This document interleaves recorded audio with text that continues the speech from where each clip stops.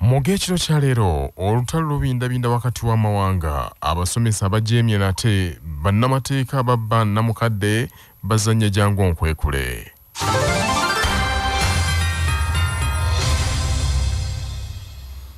Olukiiko olutudde olwaleero okuteesa ku nsonga y'omusaala gw'abasomesa n'abakozi abalala wakati w'ekibiina olw'omukago ogutaba ebibiina by'abakozi ogwa NOTU n'omumyuka w'omukulembeze w'eggwanga Jessica Alupo olulemeddwa okukkaanya ku ky'okwongera abasomesa omusaala oba okuyimirizaako ediimo. Gavumenti yakkiriza okuddamu okutuula okuteesaganya n'abakozi abali mu keediimo n'abo abateekateeka okwediima okusaliramu amagezi ku ngeri y'okumalawo obwediimo obwo era olwaleero olukiiko lukulungudde kumpi essaawa 3 naye tewali kyamaanyi kivuddemu. Olukungaana luno lwetabiddwamu minisita w'abakozi ba gavumenti Wilson Mululi Mukasa, omuteesiteesi omukulu mu minisitule ya public service oba ey'abakozi ba gavumenti Catherine Bitarakwate, ababaka b'abakozi n'abakulembeze b'omukago ogutaba ebibiina by'abakozi ogwa National Organization of Trade Unions NOTU n'ekibiina ky'abasomesa ekya UNATU n'abalala.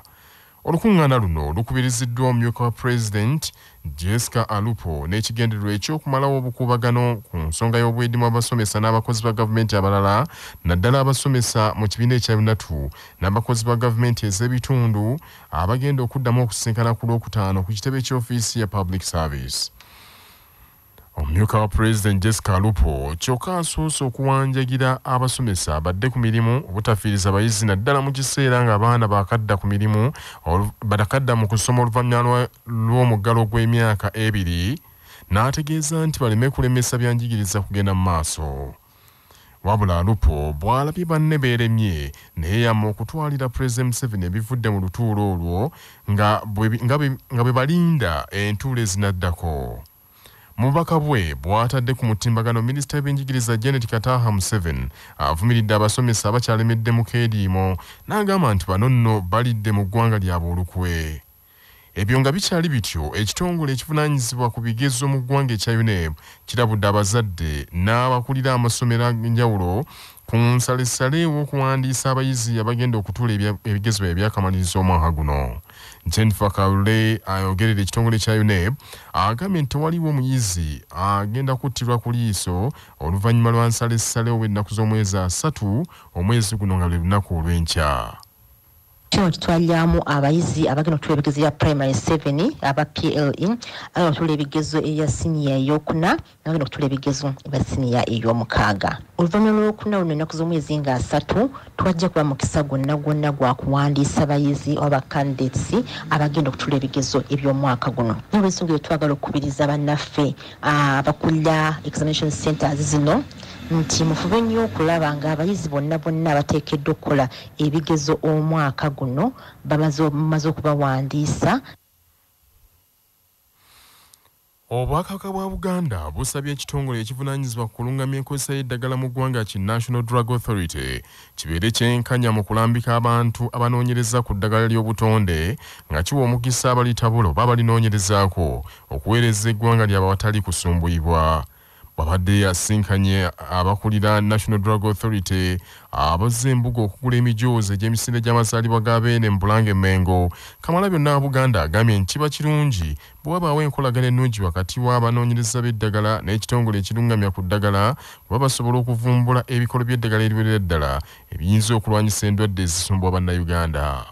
Tunaakola tutya okulaba nti abasawo bano abajjanjaba n'eddagala ly'obutonde tetubabbako magezi gaabwe kuba batya nnyo okubabbako amagezi. Tunaabaleeta ne baweebwa layisinsi ne banaaba tebatubuulidde ebikolo byabwe naye ne tumanya nti Dokita Mukwaya bw'akuwa eddagala eriwonya omusujja gw'ensiri ery'emirandira ddala ttuufu. Kirungi tukolagane naddala eddagala ly'obutonde liwonya era abantu bannyo bakubuulira nti omuti guno guwonya kino naye nze ndowooza twagala tuwuliziganye nabo ffenna tusobole okulikosa nga situwekengera. Bakugamba nti kowate mwawonya malaria okimanyi kubanga bannasayansi baakola okunoonyereza ne bakikakasa. Katwagala tugambe nti omululuuza guwonya omusujja gw'ensiri naye teweetaaga kunywa gamene ennene. N'olwekyo nze ndowooza nti ensonga eyo nkulu nnyo si kubalemesa mirimu gyabwe naye kugirongoosa. Ennaku zino abantu baagala nnyo okulya omulondo. Njagala tukozese obukugu batugambe nti omulondo guyinza okuyamba bakitubuulire. Oweekitiibwa Charles Peter Mayiga mu ngeri y'emu asabye ekitongole eki National Drug Authority okukolera emirimu gyakyo mu bwesimbu nga kirwanyisa eddagala ekyamu liri katale. Naye tosobola kuzza Buganda ku ntiko kujja kunga abantu balamu. Era buli lw'osanga abalwadde ekiddako bwavu. Nze buli lwengenda mu byalo mbuuza abaami ba Kabaka ne bagamba omwami oyo yali akola nnyo naye yafuna obulwadde obw'olukonvuba. N'olwekyo ensonga y'ebyobulamu nkulu nnyo. Era ekitongole ekiruŋŋamya enkozesa y'eddagala kikulu nnyo kubanga eddagala litukozesa okuwona oba litukozesa okwetangira endwadde n'okugema.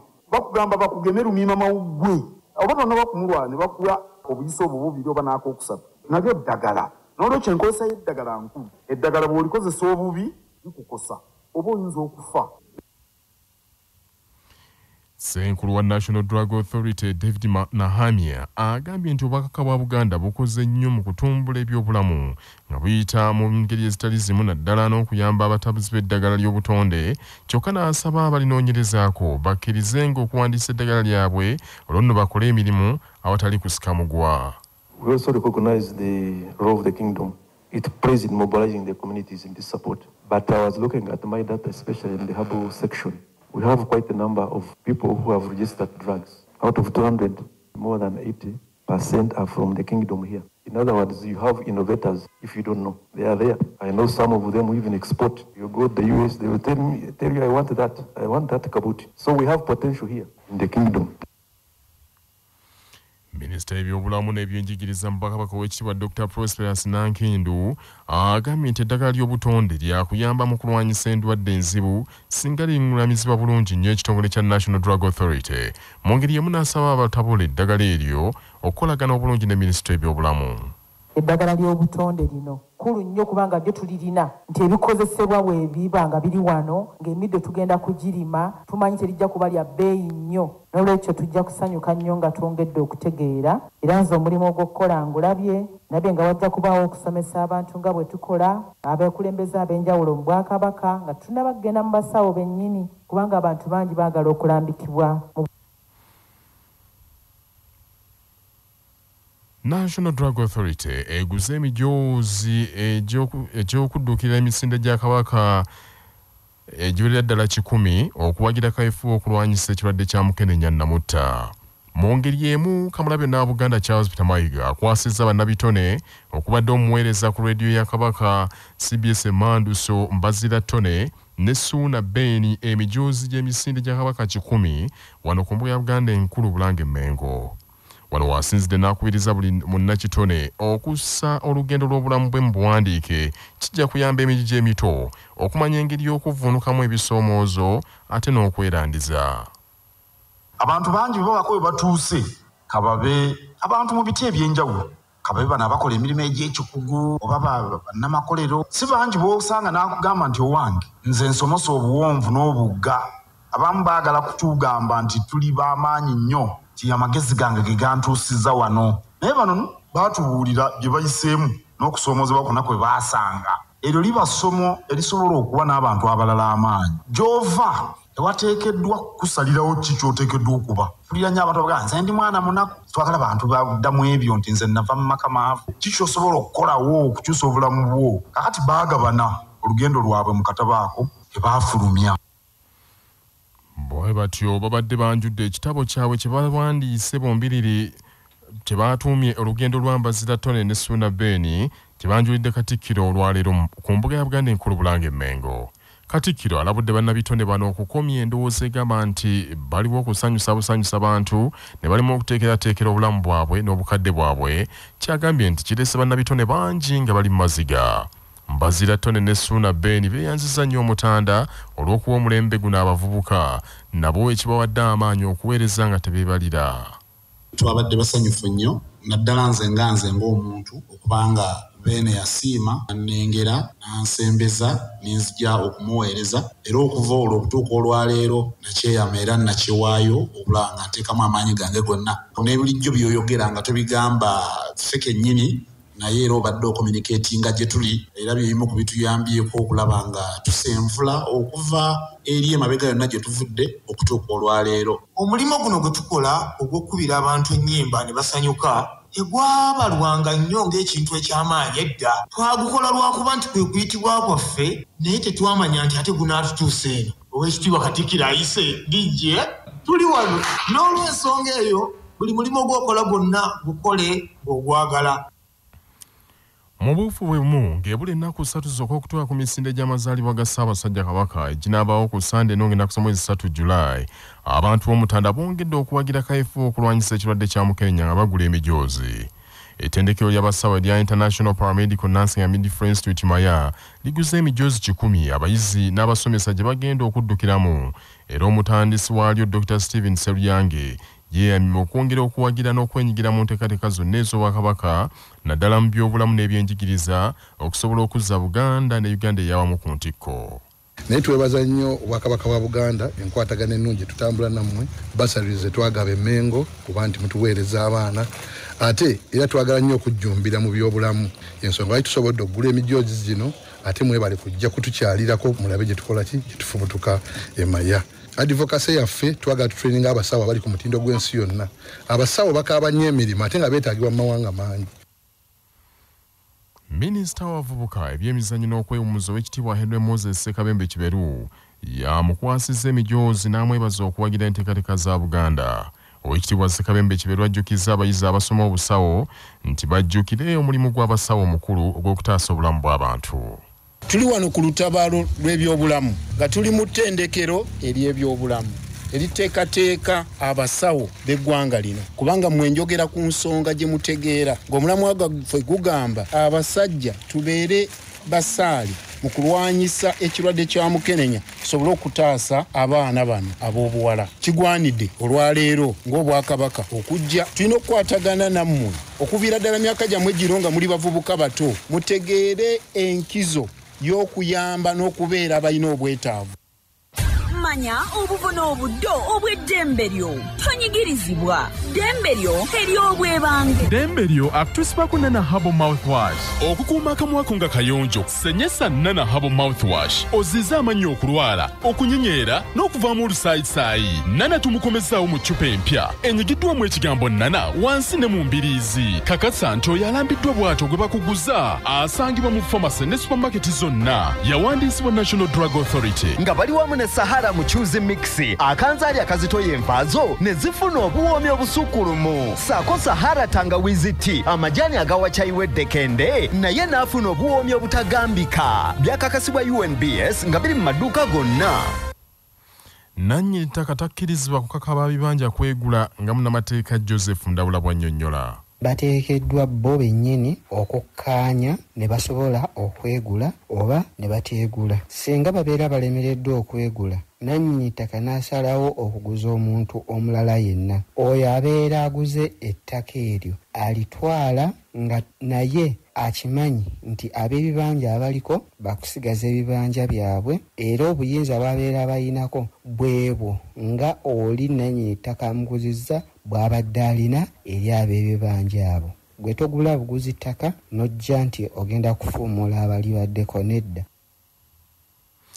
Akakiiko ka Paalamenti akalondola entambuza y'emirimu mu bitongole bya gavumenti Kosase kalumirizza munnamateeka Richard Buzibira okulemesa okunoonyereza kw'akakiiko ako nti munnamateeka ono yalagidde bbanka emu wano mu Kampala ereme okuwa akakiiko ako ebikwata ku akawunta ya kampuni yaabwe ya Lubega Buzibira and Company Advocates. Akakiiko ka Kosase kakyanoonyereza ku bannamateeka aba Lubega Buzibira and Company Advocates abali mu nsonga z'omukyala Natalia Namuli agambibwa nti yasasulwa obumbi bubiri mu bukyamu ez'ettaka lye gavumenti lye yatwala.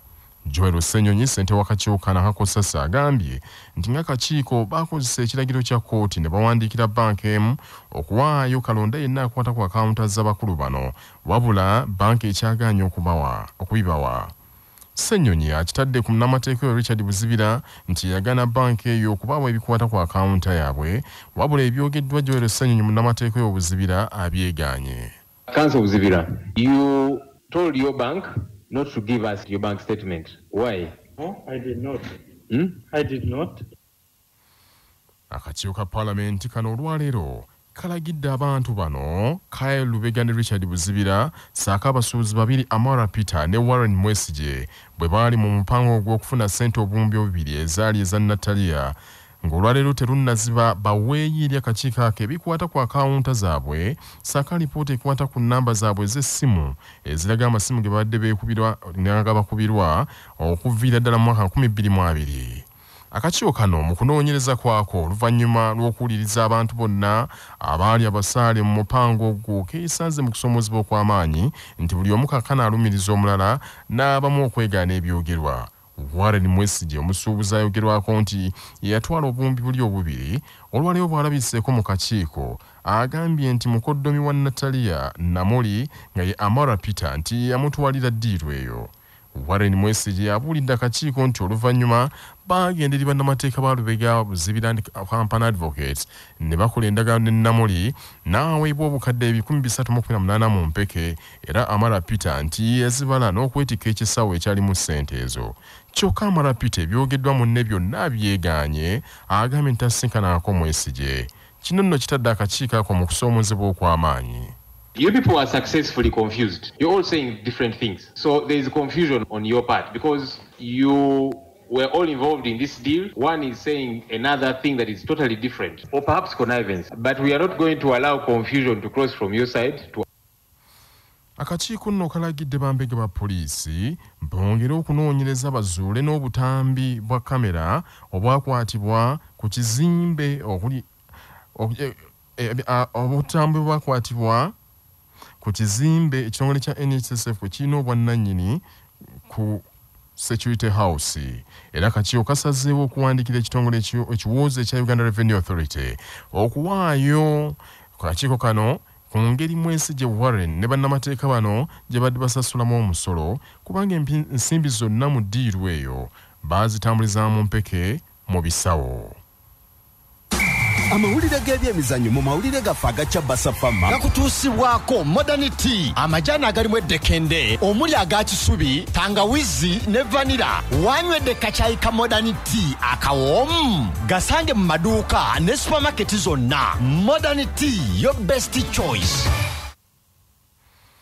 Ttiimu y'ekika ky'engabi ennyunga yeesoze oluzannya lwa ttiimu 32 mu mpaka z'ebika by'Abaganda ez'omupiira ogw'ebigere bw'ekubye Ennyonyi Nyange eggoolo emu ku bwereere. Omupiira guno guzannyiddwa mu kisaawe kya Kawanda Isese era ggoolo y'engabi ennyunga eteebeddwa Yiga Sadaati mu kitundu ekyokubiri eky'omuzannyo. Empaka ziddamu enkya ku Lwokuna n'omupiira gumu genda okuggalawo omutendera ogw'okusunsulamu nga omutima omusajji gugenda kutunka n'envubu ssaawa 10 ez'olweggulo ku kisaawe kyekimu eky'ekawanda. Ebika 8 ebiyise mu mutendera guno bigenda kwegatta ku bika 24 okuweza ttiimu 32 era obululu obw'omutendera guno bugenda kukwatibwa ku Lwokutaano Ssabbiiti eno mu Bulange Mengo. Ebyo nga biri bityo ttiimu y'essaza Mawokota emaganye ne Sports Club Villa Jogo eya Uganda Premier League tewali alabye katimba ka munne mu kisaawe ebwama ng'omupiira guno Mawokota ebadde luubirira okweteekerateekera empaka z'amaseze z'omwaka guno. Mawokota mu mpaka z'omwaka guno eri mu kibinja A ne Gomba Butambala Buwekula Kooki ne Kabula era egenda kuggulawo empaka zino ng'ettunka ne Butambala ng'ennaku z'omwezi 2 ku Lwomukaaga luno mu kisaawe ky'essomero lya KBBSS.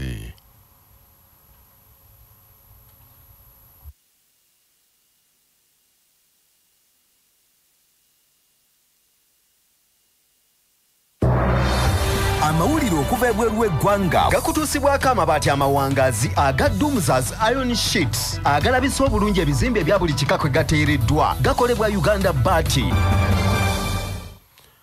Olutalo sinziggu Lubindabinda wakati w'ab'omuliraana babiri Sudan ne Ethiopia era owulira bino amango mbiriri gejjiddeyo Demundu ng'obulwa buva ku ttaka erikaanirwa ku nsalo eyawula amagano mu kitundu ekiyitibwa Alpha Shag. Agavaayo gagamba nti okuva eggulo ku Lwokubiri emmundu ebadde etokota butaddiriza wakati w'amagye g'enjuyi zombiriri era nga ku mulundi guno amagye ga Sudaani ge gaalumbye aga Ethiopia mu ngeri y'okwesasuza. Ku nkomerero ya wiiki ewedde amagye ga Ethiopia ge gaasooka okutta abajaasi ba Sudaani 7 emirambo gyabwe ne bagiteeka mu lujjudde olwo nno ne bagikuba ebifaananyi era ne babissa ku mutimbagano. ekyokutemula abajaasi kyatabudde nnyo Sudan era amagye gaabwe gasumuludde emmundu ne geddiza obubugabuga mwe gagamba nti amagye ga Ethiopia gabadde gasaalimbiddeyo omuli ekitundu ekiyitibwa Kalaleban, Barakati n'ebirala nga kitegeezeddwa nti mu lutabaalo olwo waliwo n'abajaasi ba Ethiopia abawambiddwa. Omuduumizi w'amagye ga Sudan Abdel Fattah al-Burhan yakangudde ku ddoboozi n'alabula nti tebajja kukkiriza jjoogo lya Ethiopia amagye ga Sudaani gagenda kwesasuza mu mbeera yonna esoboka. Ensonga za Sudan ne Ethiopia, Pulezidenti wa Misiri Abdel Fattah al-Sisi zimukutteko nnyo asinzidde Oman n'asaasira al-Burhan olw'okumuttira abajaasi be. Omukago ogutaba amawanga ga Africa ogwa African Union bwe gulabye ng'embeera evudde mu nteeko gukubyekubye ku b'omuliraano bano ne gubasaba batuule bateese so si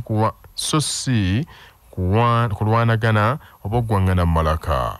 Musa Faki Mahamat, ssentebe w'olukiiko olufuzi olw'omukago ogwo agambye nti bano abantu ba Luganda kale ekisingako kwe kutuula ku mmeeza ne bateesa.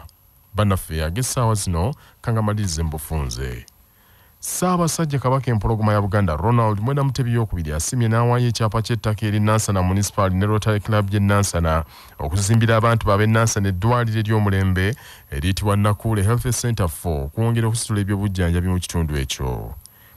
Olukiiko olutudde leero okuteesa ku nsonga y'omusaala gw'abasomesa wakati wa Notu n'omumyuka w'omukulembeze w'eggwanga lulemeddwa okukkaanya ku ky'abasomesa okuyimirizaako ediimu oba okubongeza omusaala. Obubaka bwa Buganda busabye ekitongole ekivunaanyizibwa ku ddagala ekya National Drug Authority ekibeere kyenkanya mu kulambika abantu abanoonyereza ku ddagala ly'obutonde nga kibawa omukisa okuweereza eggwanga awatali kusumbuyibwa. Olutalo Sinzigu Lubindabinda wakati w'ab'omuliraano ababiri Sudan ne Ethiopia era awulira bino amawanga gombiri gejjiddeyo Demondu ng'obulwadde obuvudde ku ttaka erikaanirwa ku nsalo eyawula amawanga gombiriri. Ge mawulire ekiro kya leero Agundegunda Omuteregga.